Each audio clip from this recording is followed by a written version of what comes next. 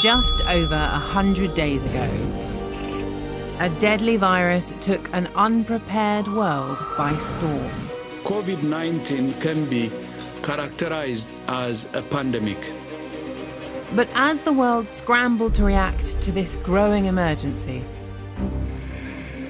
an astonishing global scientific effort began to understand the nature of this new enemy and how we could fight it. We really have recruited a microscopic army. Horizon has assembled a team of BBC science experts to analyse the urgent work being done to combat this crisis. You can just look at the tubes and go, yep, that one has coronavirus and that one does not. To tell the story of where this virus sprang from. That's a very good environment for a new virus to emerge from a mutation. What makes it so infectious? This new coronavirus is already primed and ready to infect. And how science is trying to suppress the spread and find a cure at a pace never seen before. The race is not against each other, it's against the virus itself. We're facing one of the greatest medical and scientific challenges in history. With new information emerging at an astonishing rate, this is a battle we are fighting not just in the lab, but also with numbers and data. More than ever, it's the scientific response that will be crucial in determining the future of this pandemic.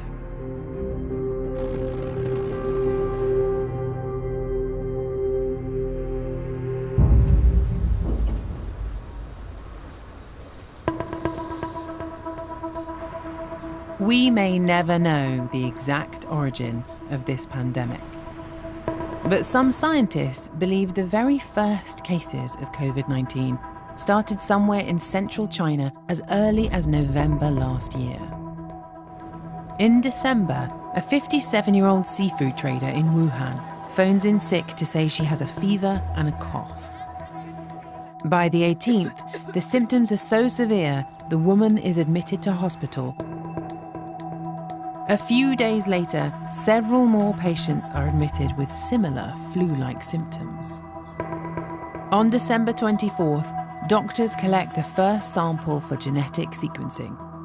And 5 days later, the Wuhan Center for Disease Control begins an investigation into the source of an outbreak. They discover that many patients work at Wuhan Seafood Market, where wild animals are also sold. At Wuhan Central Hospital, a doctor called Li Wenliang receives a lab report that suggests the infection might be caused by a SARS-like virus. As news of the outbreak starts to circulate on social media, the Chinese authorities are forced to tell the World Health Organization. 因为有了这个病毒的这个序列。 It's largely under control. Most patients are showing lighter symptoms, and some of them have already been discharged. The Chinese Center for Disease Control blames wild animals as the source of the mystery virus, and they order the closure of the seafood market on January the 1st. In central China, an outbreak of an unknown pneumonia-like virus, which officials say comes from the same family as the deadly SARS virus. Just 2 weeks after collecting the first sample, Chinese authorities announced the identity of the virus. But it's not the SARS virus. While it's from the same coronavirus family, this is a completely new strain.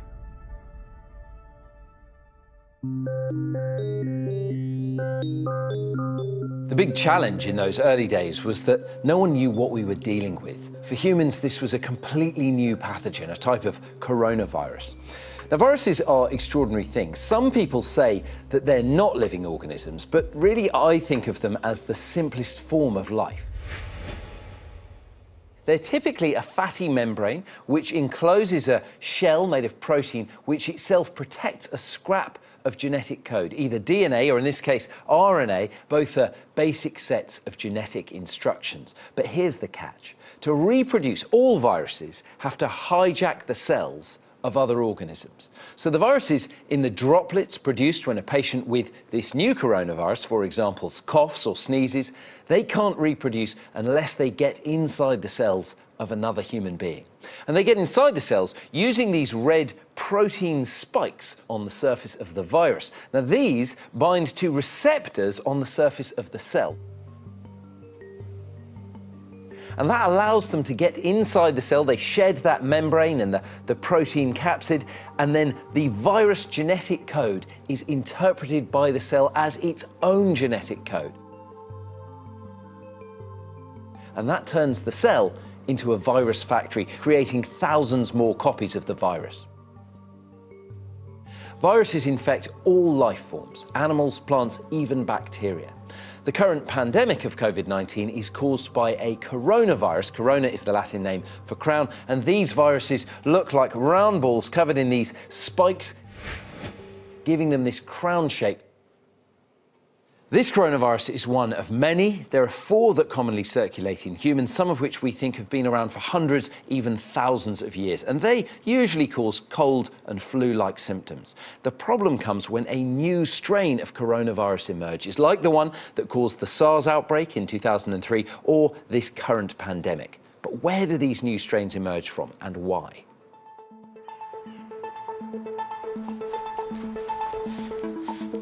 Within just a few weeks of the outbreak, scientists had mapped the virus's genome. Hazel, hi. And discovered that it shares 96% of its genetic code with a virus found in bats. So I've got a brown long-eared bat here. Hazel Ryan is a bat conservationist. Bats don't have a great reputation when it comes to very dangerous diseases. If we think of rabies, Ebola, MERS, SARS, and this new coronavirus, we think have all come from bats. Why is that? Well, it's really because bats are able to carry these diseases without actually getting sick themselves. And even if they are introduced to pathogens in a lab, they don't seem to get sick. It doesn't induce a fever. We're not sure why bats have such powerful immune systems. There. Oh, look at that! But one theory is linked to the fact that they're the world's only flying mammal. As this bat flies around, it has a gigantically high metabolism. It's making far more heat than a human would through exercise. In flight, a bat's heart rate can shoot up to over 1,000 beats per minute. All that exertion takes a huge toll on their bodies, so bats have evolved to quickly repair cell damage. That could be one of the reasons that bats can host over 100 different viruses without getting sick. But how does a virus make the jump from a bat to a human? A bat coronavirus can infect another bat because spike proteins on its surface have adapted to attach to the cells of that species. But they can't usually attach to the cells of another species. However, that can change. So, the remarkable thing about bats is that bats live in their own cities, groups of tens of thousands or even millions of individuals. And a city, a group of animals that big is a unique environment because that enables viruses to be continually passed around. As they pass from bat to bat, the virus's genetic code is copied billions of times. But with so many copies being made, errors can creep in, called mutations. These mutations in the genetic code can subtly change the virus, reshaping those outer proteins, occasionally enabling them to latch onto the cells of a new species. But in this case, it's thought that it wasn't enough for the virus to infect humans. For that, it may have needed a helping hand. Ultimately, we're very sure that this coronavirus did originally come from a bat, and that's because it shares 96% of its genome with the bat virus. But it may have jumped to another animal before going to a human. And we know this has happened with another very dangerous coronavirus called MERS, where bats transmit the virus to camels who then pass it to humans. In this case, we think the intermediary animal might have been something called a pangolin. If a bat virus has travelled through an intermediary animal before, it could do it again. Scientists looking at coronaviruses in pangolins noticed cases where their outer spikes, crucial for infecting cells, were very similar to the one found on this new human virus. The theory is, passing through the pangolin allowed the virus to evolve so it could infect humans. Pangolins and bats are caught in huge numbers from the wild, then trafficked to wet markets like this, where they're traded for meat. Live animals awaiting slaughter can be exposed to infected blood, urine, or other bodily fluids. It's the perfect opportunity for a virus to jump species. But wildlife markets are only part of the problem. Nearly a third of all cases where viruses jump from animals to humans are thought to be caused by changes in land use and intensive farming. Veterinary pathologist Professor Andrew Cunningham specialises in wildlife diseases. It's not a coincidence that we talk about avian influenza and swine influenza. Those are the two species that are farmed intensively the most around the world. Thousands and thousands of animals packed in together, and that's a very good environment for a new virus to emerge from a mutation. With lots of one species in one place, a virus can rapidly infect thousands of individuals. As it multiplies, the chance of this virus mutating into one that can jump species dramatically increases. We are reducing the biodiversity on our planet, and we are interacting with what wildlife is left in a way that we haven't historically done before. And those two things combined, we think, are allowing these pathogens to jump over from wildlife hosts into people. There are no easy answers here. Farming and intensive land use produce the food we've grown so accustomed to. But this is an area that must change if we want to reduce the risk of future pandemics.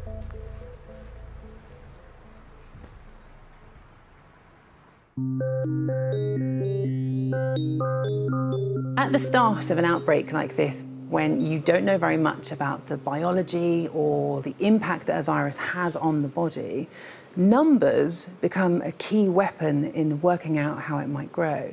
Now, that's because infectious diseases, they spread through a population in a very mathematical way. And that means that even when you've got very little data for a new outbreak, you can track where we are along that trajectory, and you can scroll forwards to see how things might unfold. So let me show you a graph of how the world's COVID-19 deaths have evolved over time. And I'm going to compare that to some previous outbreaks, SARS, MERS and Ebola. Now, if I just play you the very first 20 days or so, you will see that initially, coronavirus outbreak looks fairly similar to the others, but this is where it starts to split. Now, for the experts who read these numbers all of the time, it really starts to become clear just how difficult this coronavirus is going to be to contain. If I carry on here, you'll see just how quickly things start changing. If I pause it at around the 50-day mark, this is around when I first saw this comparison of the data. So at this stage, there had been less than 10 deaths in Italy. There had been no deaths at all in Britain. But for me personally, this is really when I realised that we were really in trouble.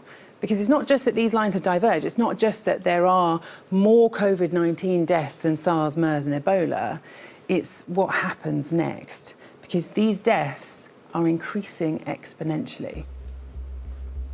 And I know that that's a term that you will have heard a lot recently, but at its very simplest, an exponential curve doesn't just increase steadily, it accelerates, curving upwards and upwards.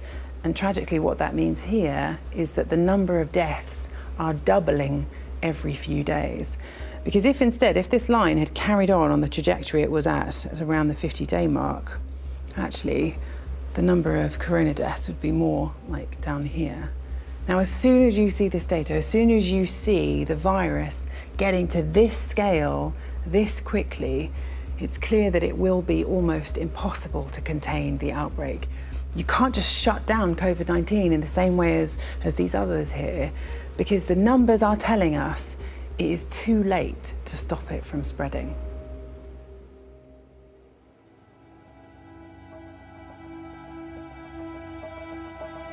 The first indication that this wouldn't be contained within China came in mid-January, as a case beyond its borders was confirmed.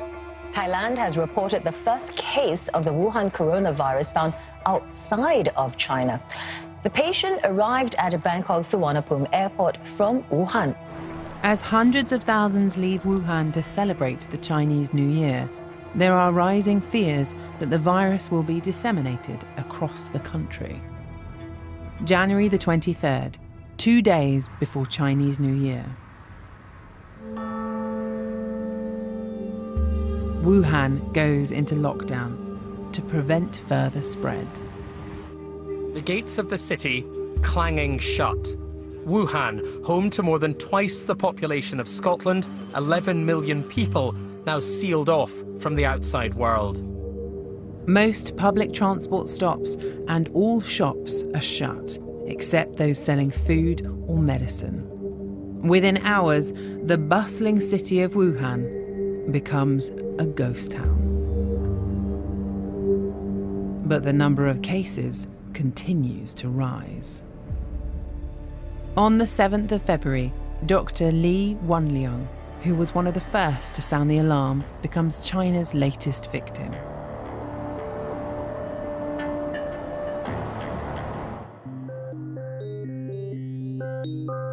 Like the other types of coronavirus, this one enters our bodies through our mouth, our nose and our eyes. And then it binds to cells in the upper respiratory tract. Now, the most common symptom seems to be fever, and that's part of the immune system's response, evolved, we think, to make the body a less hospitable environment for infections. Inflammation in the throat and in those airways causes that dry cough that lots of patients have, and many people have also reported a total loss of smell and taste.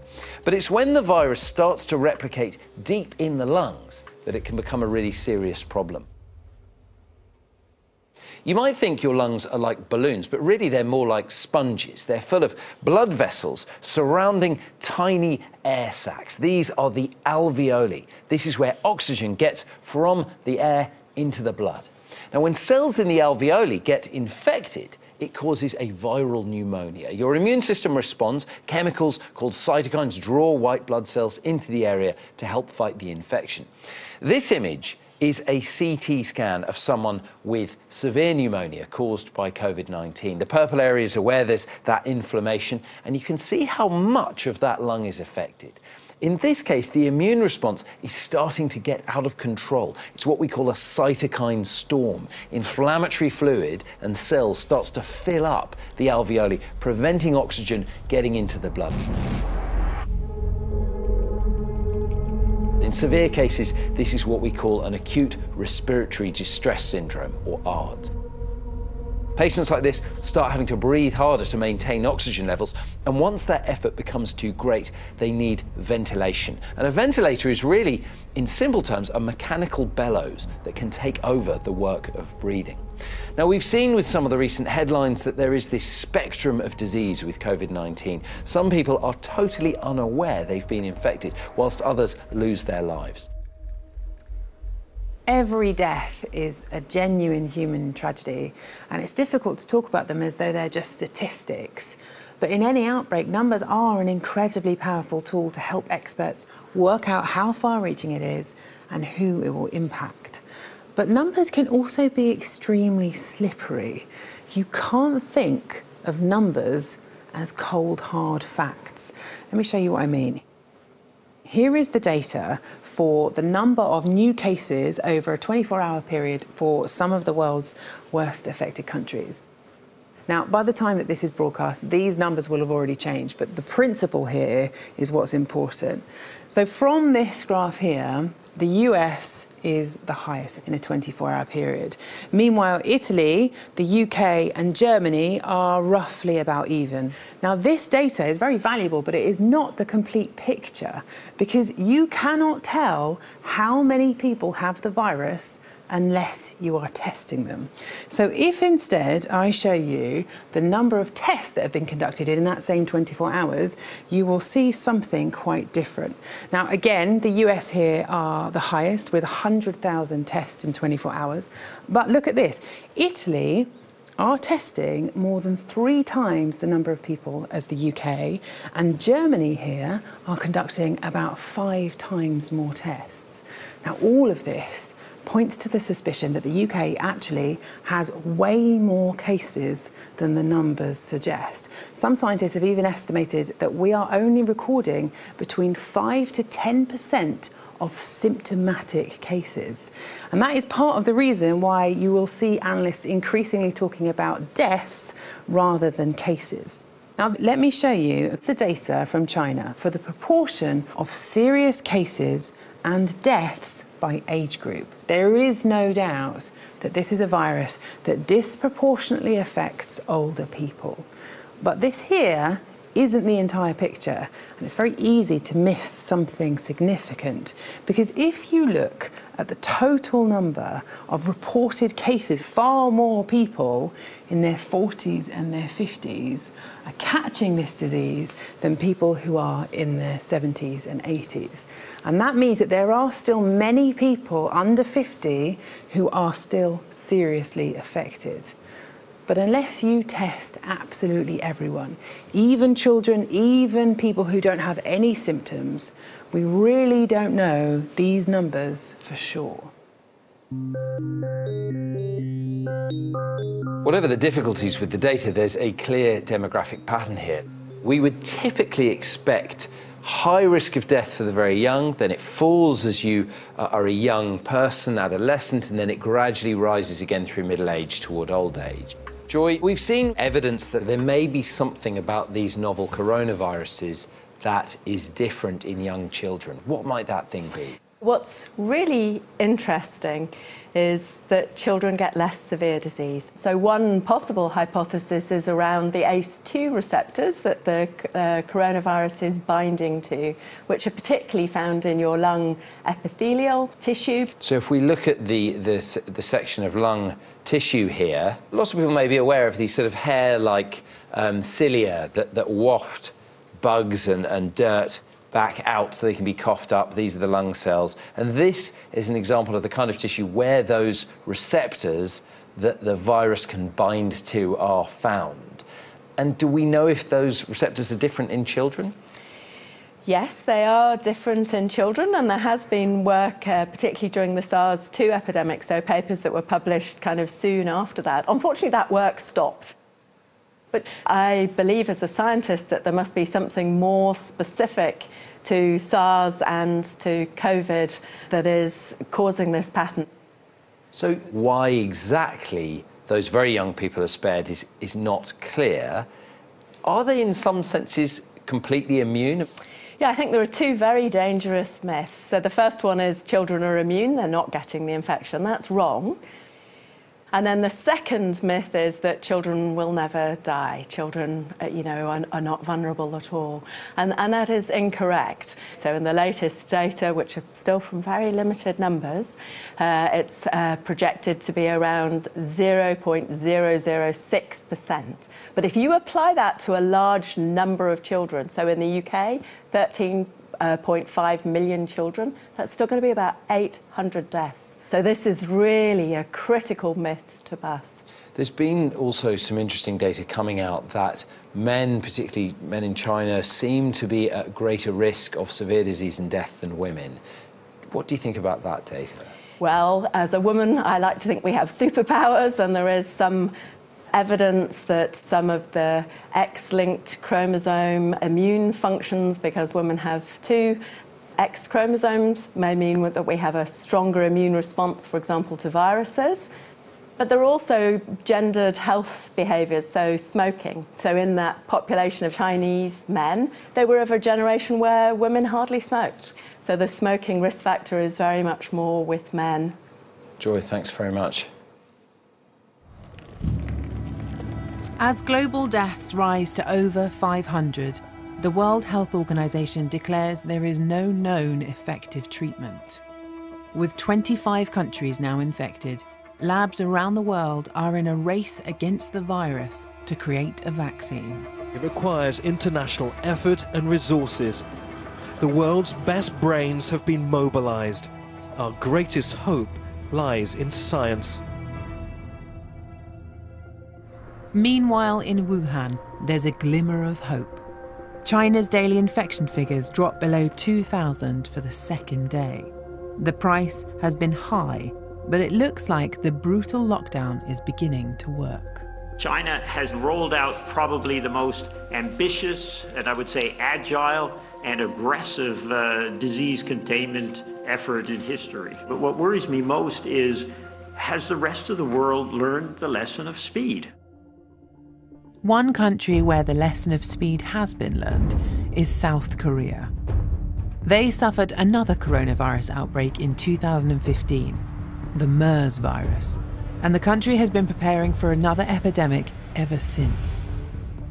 With the number of cases rising fast, the health authorities embark on mass testing rather than lockdown to suppress the spread.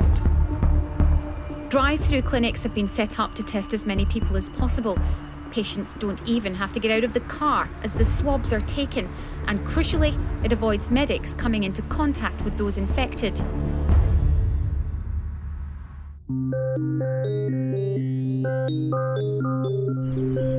Testing is a powerful tool in fighting any outbreak because it provides the vital data needed to track the spread of the virus.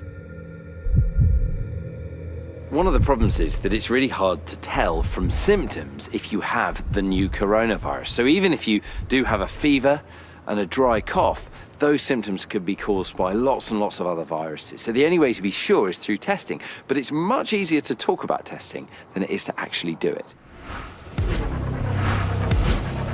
In the UK, the current test that the NHS uses for the new coronavirus is actually looking for the genetic material packaged up inside it. Step one of the test is to get hold of some virus. We know that it attaches to receptors in the mouth and down into the airways. So the best way of getting hold of a bit of it is to swab the tonsils and get some snot from the nose.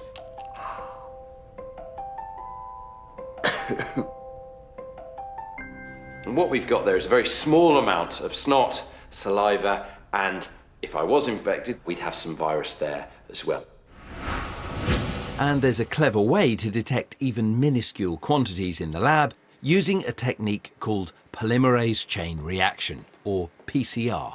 So this is my sample here, and if I had coronavirus, there would be a very small amount of virus genetic material on the end of the swab. So I could get that out, and I would put it in a tube, something a little bit like this. The tube would contain a cocktail of chemicals that can locate any strands of viral genetic material in the sample and multiply them. Inside the PCR machine, the tube is heated and cooled repeatedly. Each cycle doubles the number of strands, and after about 30 cycles, one strand can become over 1 billion, making the virus easier to detect. This test is amazingly sensitive at turning a very small amount of genetic material into a very large amount. This is how millions of people across the world have been tested so far. It's the gold standard, but there's a catch. It needs scientists and it needs complex equipment, and crucially, it takes quite a long time, about 2.5 hours just to run those cycles.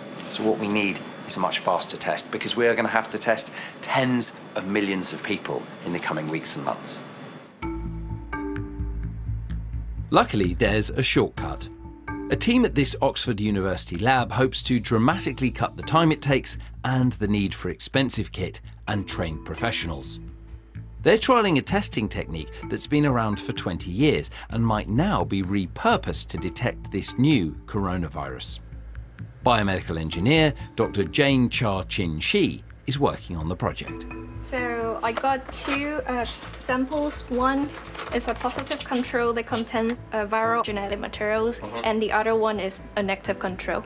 So basically, it's a positive control to make sure that the test is able to detect virus, and then you've also got a negative control to make sure that the test doesn't detect virus when it's not there. Yeah, that's correct.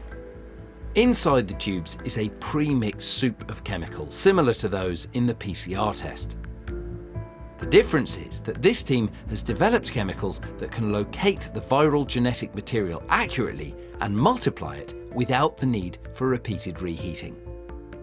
So this test can be kept at a constant 65 Celsius for just half an hour. If the virus is present, there'll be a colour change.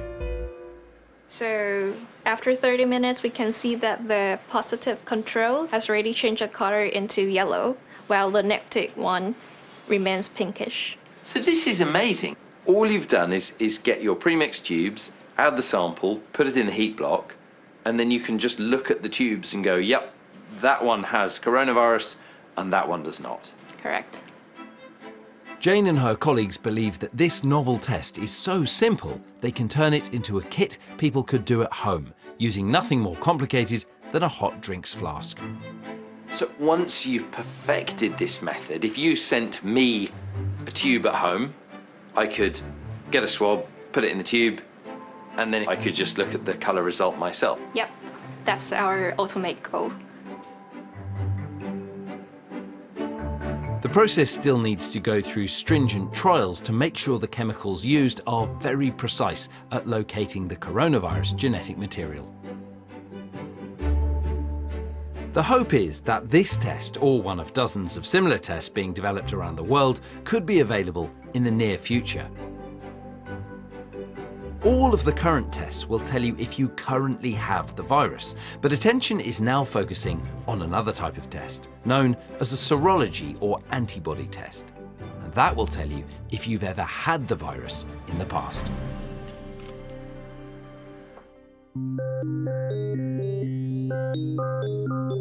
How does knowing whether or not people have antibodies in their blood, so evidence that they have previously been infected, how does that change the way we think about a disease?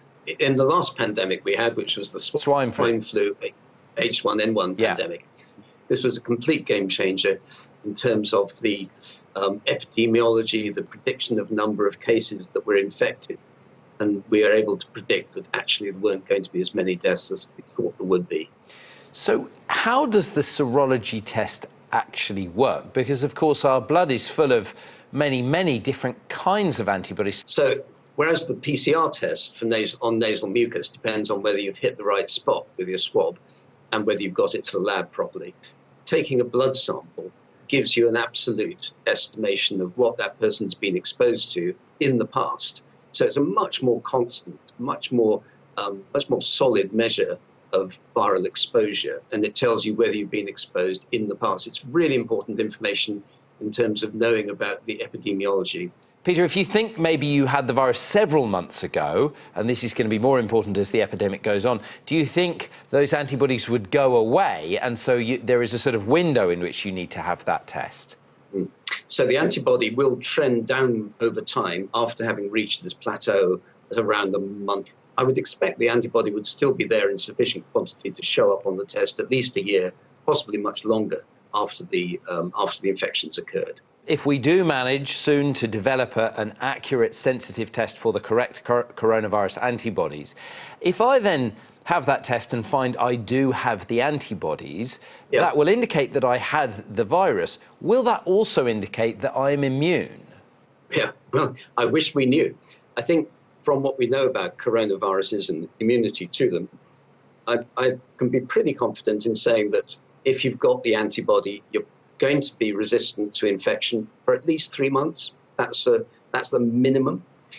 I mean, it could be that it's going to be a year. That would be quite likely. It could be that because this is a novel coronavirus, which we've never been exposed to before, we're actually going to get much more long-lasting immunity, which could last 5 years or possibly for life.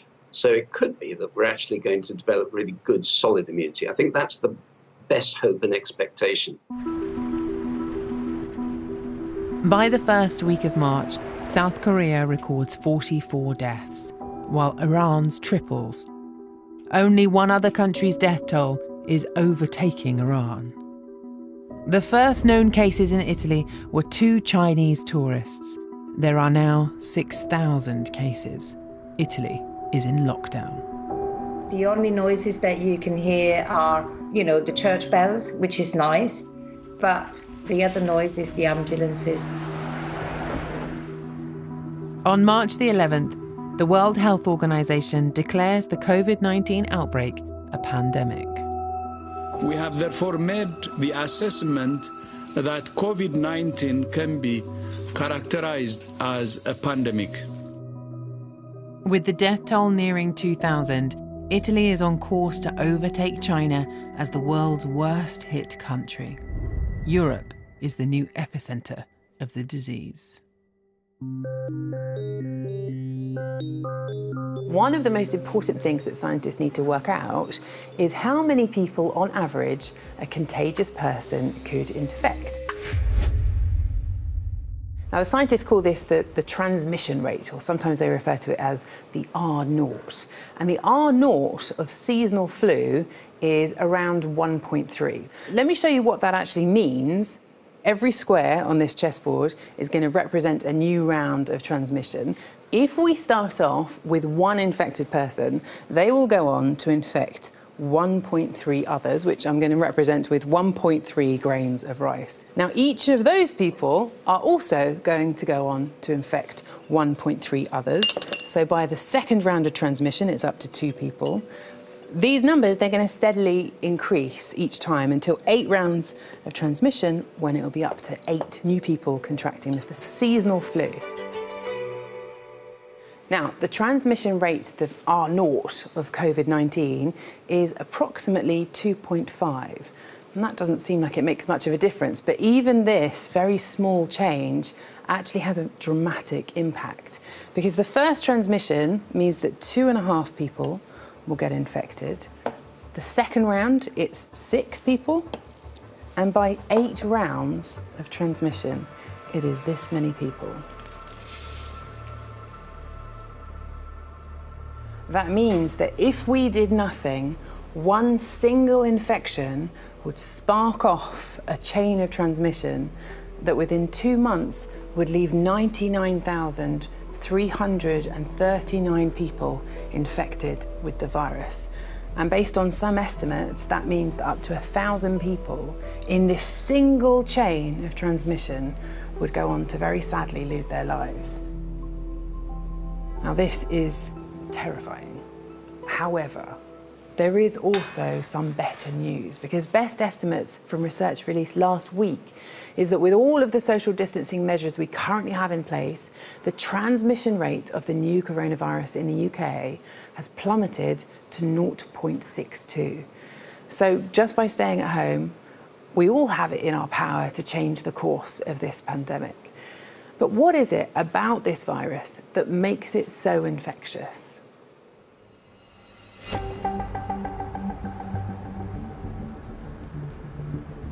This virus is spreading across the globe like wildfire, and it appears to be one of the most contagious in human history. So I'm here because I want to find out exactly how it's passing from person to person so quickly.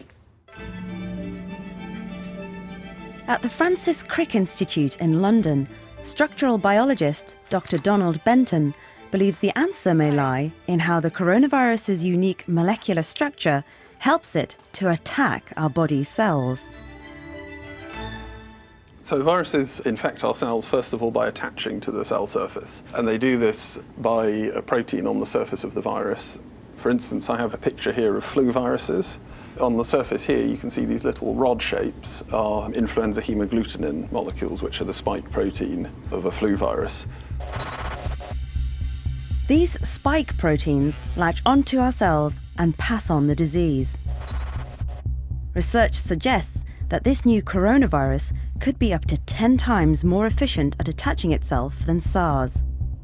The team here are part of a global effort to create the first images of spike proteins on the new coronavirus. They think it could hold important clues as to why it passes on the disease so effectively. So this coronavirus needs to first of all bind to the surface of the cell, and then it needs to enter the cell and release its genetic material. And both of these activities are controlled by this spike protein. What is it about this spike protein that makes it more effective than other viruses? So the surface of the protein which attaches to the cell is different. It has a different mechanism of priming the protein so that it can release the genetic material into the cell. For the coronavirus to infect our cells, the spike protein must first be split open or cut by an enzyme. This activates or primes the virus for infection. In normal coronaviruses, this cutting happens after the virus is taken up by the cell. But the idea with this new coronavirus is that it's already cut when the virus leaves the cell. So it's already primed and ready to infect when it leaves. The structure of this coronavirus means its protein spikes are already cut and primed before it comes into contact with a healthy cell, which could make the infection process easier. So by having that one less step, it's a quicker process for it to be able to replicate. So it could make it more transmissible.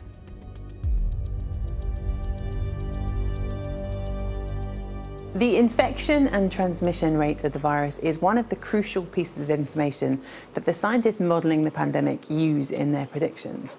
And right from the beginning, modelling the scale of the outbreak has been at the heart of government responses. We are all living under the lockdown that is a result of decisions based on modelling. But Adam, this is a crisis that's constantly evolving. How do you model something like this? Models are really a tool we can use to ask what-if questions. What if you change interactions in a certain way? What effect might it have on the outbreak? You were one of the very first people who were modelling this outbreak back in January, right? Yes. And of course, there was one model in particular that got a lot of attention in the press, a model by Imperial College London, looking at the impact of different interventions. So this graph has got time along the x-axis and critical care beds up the side. This is the classic curve. So what we see here is the scenario where everyone just carries on as normal and the epidemic continues.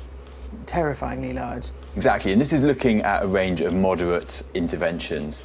Things like school closures, having more people working from home, maybe people self-isolating when they've got symptoms. And you can see that all of these different measures will slow the outbreak, so it will mean that there's less transmission, the peak is happening later, there's a reduction in the size, but it's not a huge reduction. Yeah. Even with all of those interventions, when you actually include the critical care line, this is kind of a worrying picture. Yes, this line is what was likely to be the capacity of critical care, so intensive care unit type beds in the UK. You can see that although some of these interventions reduce the size of the peak a lot, in terms of the demand you're requiring in hospital, it's still many, many times larger than the likely capacity that will be available. It's not enough. Nowhere near enough. And that's why we're in lockdown now.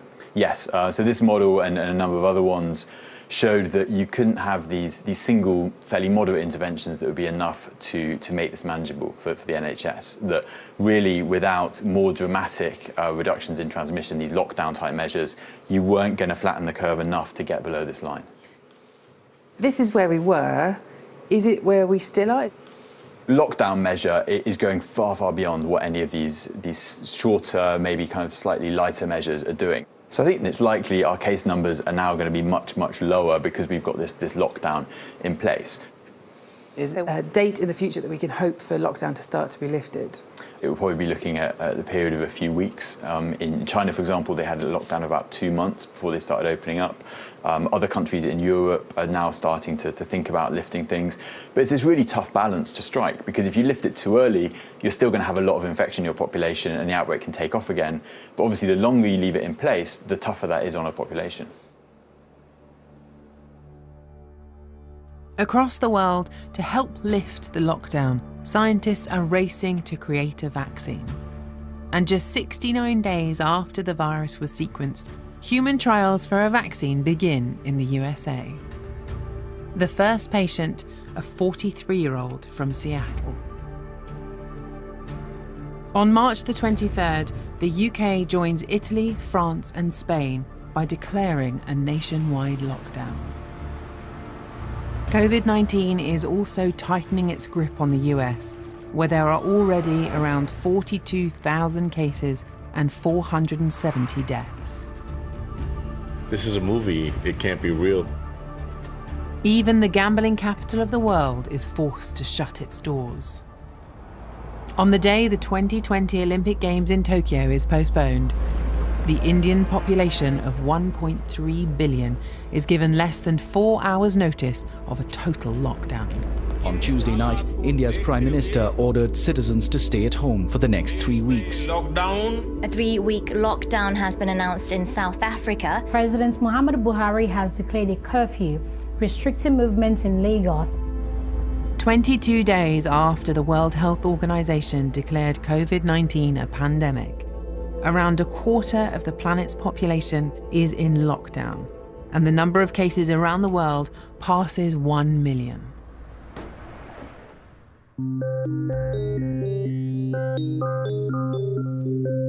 As the virus spreads, there's more and more pressure to try and find a vaccine. Now, vaccines stimulate our immune system by essentially mimicking infections. Critical to any immune response are these small Y-shaped proteins found throughout your body and your bloodstream. These are antibodies. And you've got a huge diversity of antibodies inside you.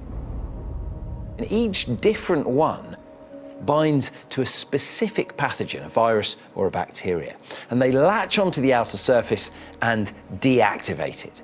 Now, during an infection, your body ramps up production of the particular antibody that attacks the thing that is infecting you. But this takes a little while, so the first time you get an infection, the virus can take hold and replicate before there are enough antibodies produced to contain it. But your immune system remembers almost every infection that you've ever had, and it maintains those antibody levels from previous infections. And that's why you can't get most viruses twice. Since none of us have ever encountered this coronavirus before, we don't have any antibodies ready to stop it replicating, and that means we can become critically ill or even die before enough antibodies are made. Now, what a vaccine does is it gives our immune systems a safe shortcut. It usually involves injecting an inactivated, dead sample of the virus that can't cause any symptoms. It won't make you ill, but it will stimulate the body to make lots of those specific antibodies that can fight the actual virus if you ever meet it. Now, finding a safe, effective vaccine is far from easy, but scientists are looking for innovative solutions. Professor Robin Shattuck and his team at Imperial College London are trying to develop a world first: a safe and effective synthetic vaccine using cutting-edge genetic techniques.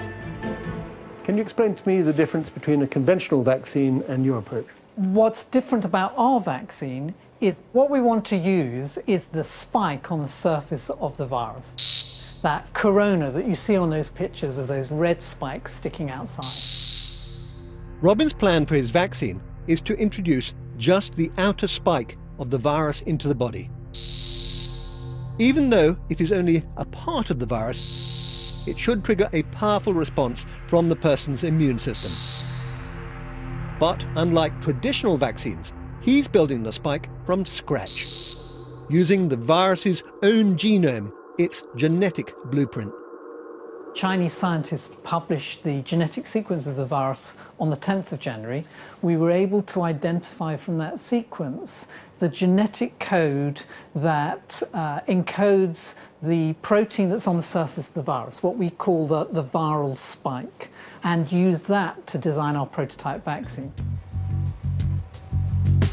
Robin's vaccine contains the spike's genetic recipe. It should trick our body into making the spikes itself. In here you can see we have vials of our prototype. The vaccine is injected into the muscle, and that blueprint, that code, tells the muscles to start churning out the spikes that would normally be expressed on a whole virus. Even though it's our own body producing the spikes, the immune system still recognizes them as foreign and produces antibodies to combat them. So the muscle will start producing lots and lots of spikes, and the idea is that that will rouse the immune system and you get the antibody response, and that can hopefully protect you against infection by this particular virus. That's exactly how the vaccine works. The real advantage of Robin's approach is that because the vaccine is synthetic, built entirely in the laboratory, it can be produced in volume, incredibly fast. So these flasks contain bacteria that are producing the genetic material that's used to synthesize the vaccine. These bacteria can produce the genetic template within a day, essentially, and so that's really quick and fast for starting the whole process. The bacteria are genetically modified to produce the template, which is sent to an industrial laboratory to produce on a vast scale. So you really have recruited a microscopic army, haven't you? Absolutely. Here, bacteria are our friends. This capability has inspired them to aim for an ambitious target. Now, the thing that's really exciting is because we can manufacture very quickly, we could have 5 million doses ready by the winter. This is still dependent on successful trials. It would be a world first for a vaccine of this sort. And that comes with its own challenges. A license has never been granted for a vaccine like this. To ensure it's safe and that it works, it must go through rigorous testing. So the next step is we've started a study in macaques with monkeys, and that will tell us whether the vaccine works at preventing infection in that animal model. It's still an animal model. That doesn't mean it proves it will work in humans. But it is much closer to humans. So macaques actually get COVID-19, do they? They do get infected, and they get some degree of symptoms. Robin hopes to have results within a matter of weeks. And his team are just one of over 40 groups involved in developing a vaccine at an unprecedented pace. A group at the Jenner Institute in Oxford is on the verge of starting human trials, while teams elsewhere have already begun. An astonishing global effort. So the good news is there are a lot of people in this race. And the race is not against each other, it's against the virus to get something out there that can save lives.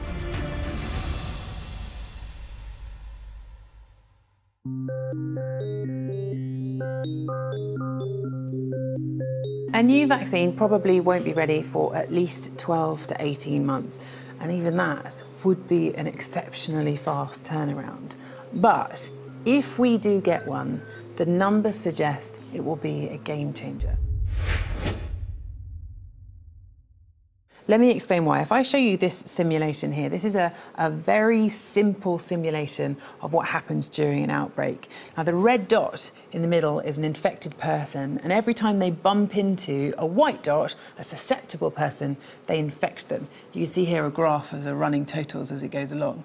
Now, over time, people recover and turn yellow, and you can see them up there. Now, this is a totally susceptible population, and by the end, 196 people will have recovered from this virus. However, if you can vaccinate just a certain percentage of the population, let me show you this here. It's the same simulation again, but now the vaccinated people are represented by blue dots. So these are people who are immune from picking up the virus, but they are not just protected themselves. In many ways, they're actually protecting all of the people who do not have vaccinations. All of the white dots here, the susceptible people. You can see that this virus is not spreading through the population in the same way. Now, this is called herd immunity. It can be achieved by a vaccine, but also potentially by people who gain natural immunity by recovering from the virus, as long as there are enough of them, and crucially, if the natural immunity from the new virus lasts for long enough. If you remember R0, that was the number of people that each person goes on to infect. Well, if we bring that into the herd immunity calculation, it tells us that for this coronavirus, you need around 2/3 of the population to be immune to stop the virus from taking hold. And this is why some experts are so worried about a second wave. Because without these vaccinated people, without these people in blue, there is a real worry that as soon as we start to return to normality, even a single infected person could start up yet another serious outbreak on our shores. A vaccine is the hope for the future, but there's uncertainty about when and indeed if it can be made. After all, after 40 years of trying, we still don't have an effective vaccine for HIV, and the fastest we've ever produced a vaccine from scratch is with Ebola, and that took around 5 years. So where else can we look for a solution? Trudy, we're constantly hearing media reports about potential miracle cures for coronavirus. Are we trialling lots of new drugs? So across the globe right now, there's over 600 trials that are testing potential therapeutic interventions for coronavirus, for COVID-19.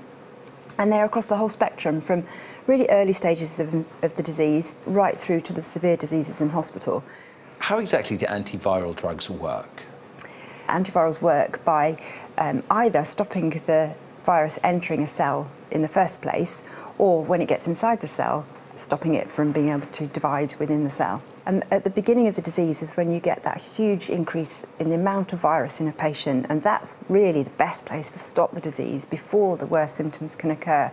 It makes me think that, as far as I'm aware, we don't have any really effective antiviral drugs for the really common viruses that cause severe airway or respiratory infections. In the history of medical science now, we don't have a drug that we can take easily just to treat those respiratory infections, as you say. This is obviously a novel virus. Do we know enough about it yet to start developing brand new drugs? I don't think we're going to have time. The problem in outbreaks is you have this very finite window in which to run clinical trials. So, for example, when we were working in the Ebola outbreak, we ran the first trials ever to happen in those sorts of situations. So we managed to do that within 16 weeks to get a trial started. And here we're seeing these timelines brought down even more. And so we're unlikely to have that time within the window. From what you're saying, I get the impression you're optimistic that we will run some very good trials, but I'm not feeling huge optimism that we will get a drug that will be really effective in limiting disease in coronavirus. Yeah, I think that's a fair point. I think it's such a tall order. We have to pick the right drug, the right dose, testing it in the right population of people. And it's quite a gamble of whether we've lined all those things up or not. So I'm quite confident we'll run trials that answer the questions the trials set. But whether or not that results in a drug that we can say we can use for coronaviruses, we have to wait and see.